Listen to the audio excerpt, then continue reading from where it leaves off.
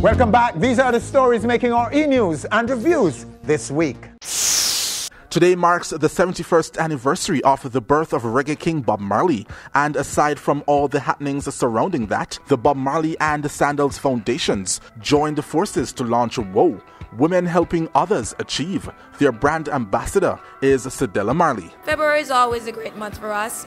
There's so much that's going on, and just to have this initiative, you know, being part of your father's legacy. Yeah, part of Dad's legacy is just, his reach is so far. Launched at the Bob Marley Museum on Tuesday afternoon, WOW seeks to raise funds for established outreach programs in the Caribbean. I'm feeling amazing. I think that we're here to back a lot of amazing programs that already exist here in the Caribbean and build the capacity of them and be a voice internationally and locally to bring more funding and awareness. You can support the cause by downloading Cedella's specially recorded version of Could You Be Loved at crowdrise.com/Cedella Marley. And even when I was recording the song, I didn't realize what a touching song, when done it differently, how it really can actually, like when I was singing it, I was like going, oh my gosh, this song was meant for me, it was meant for women.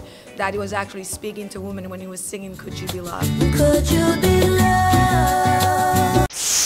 As we continue to celebrate the 71st anniversary of Bob Marley's birth, one person who knew him very well is Neville Garrick, who we caught up with on the Jamrock cruise after a session with cruisers that sought to humanize the man many only know as the iconic reggae figure. But everybody kind of see Bob like Bob the prophet and, you know, saint and all that. It's just my friend. Okay. So what I kind of reveal to people is a more humanistic side. Okay. I think they tend to dehumanize Bob. Yeah, they've made him into a person. Some will argue, rightly so, this iconic historical figure. Yeah. Especially to younger kids. Yeah, which there's no problem with that. Right. You know, because them earned that. Mm-hmm. But, you know, just as I was saying is, Bob wasn't about Bob. Right. Bob was about the people. That's why I even mentioned in those photographs that I like taking Bob, because remember him say, if my life is just for me alone, I don't want it. My life is for the people. And some know Bob loves people, but at the same time, Bob's trust is something you have to win. Because all through his life, there's been a lot. That's why I say, when Bob said, could you be loved and be loved, him trying to really say something that I don't think everybody get the message.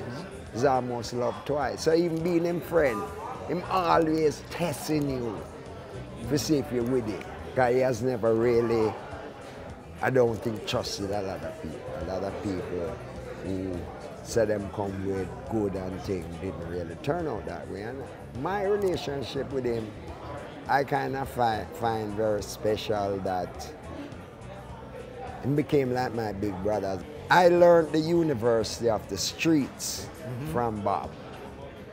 I didn't necessarily come up, I wasn't uptown, but I never come up in the ghetto streets like Bob. Yeah. And the nuances and how to survive. And then I think I imparted book knowledge to him because I make him start read. And the more him start read all them Black Power books and things, it expanded his own vision, that not just Jamaica, but the whole world. So as a young man, you were still, in a sense, a mentor to him. It was reciprocal. Yes. Them say fair exchange is no robbery. So he brings the street, and you bring more knowledge. From from the book knowledge, the universe, the intellect. Okay. You know? All right, so it's important then, Neville, to remind people of the human side of this icon, right? It's the most important thing about him is that he was human. Yeah. You know, because if you blaze somebody like up there, idol, like or whatever, it's like you can never reach there. I want him to be a place where everybody think them can be Bob. Okay. And you know, it's all the while when people say, boy, Bob dead. You know why Bob don't dead? The only time you are dead is when nobody talk about you anymore. And that will never happen to Bob Marley. So as long as we keep evoking either a message or a name and thing, he's very much alive. The only thing now is that he belongs to the whole world, not just Jamaica. Steer it up, little darling. It was an evening of wine on the waterfront downtown Kingston on Tuesday for specially invited guests. Grace Kennedy Foods, which has been in the wine business for several years, has now decided to make it a big deal. Because of the strength of the Grace name in the area of food, we thought that a different company with a different identity would help to propel our foray into the wines and spirits industry. Hence the launch of Harbour Wines and Spirits. The name immediately spoke to our heritage, in that in the old days, the harbour came right up to the doors of Grace Kennedy at 64 Harbour Street. The spirits portfolio hasn't quite matured as yet, but their wine selection is global, representing regions like the United States, South Africa, Europe, Argentina, and many more. Simply Myrna, the annual showcase starring Jamaican singer Myrna Hague, is renewed for a 6th staging. Simply Myrna is a show about Myrna Hague presenting herself in all of the ways that she is. So she sings, she dances, she talks, she acts. It's just her. The concert moves from its home at the Courtly Auditorium to Devon House in Kingston on Saturday, March 5th, and features special guests Harold Davis and Richie Stevens. One of the things that this show does for me is give me the chance to work with people that I wouldn't get to work with otherwise. And so I've worked with Richie. I've never worked with Richie, but I've worked with Harold before, in a small, limited way. But in this kind of concert setting, it's going to be really exciting. Simply Myrna 2016 was launched at Hotel Four Seasons on Thursday evening.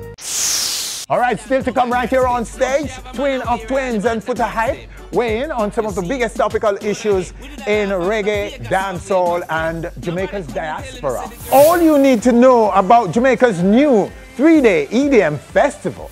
And why is Richie Stevens so happy about Rihanna's auntie? Stevens will tell us. All coming up. We'll be back. Hi, thanks for watching our video. Hope you have enjoyed it. Please subscribe to our channel by clicking right here and enjoy so much more where that came from. Paradise Lost is headlined by two of the world's leading EDM performers, Tiesto and Bass Nectar, alongside Jamaica's own King Jamis,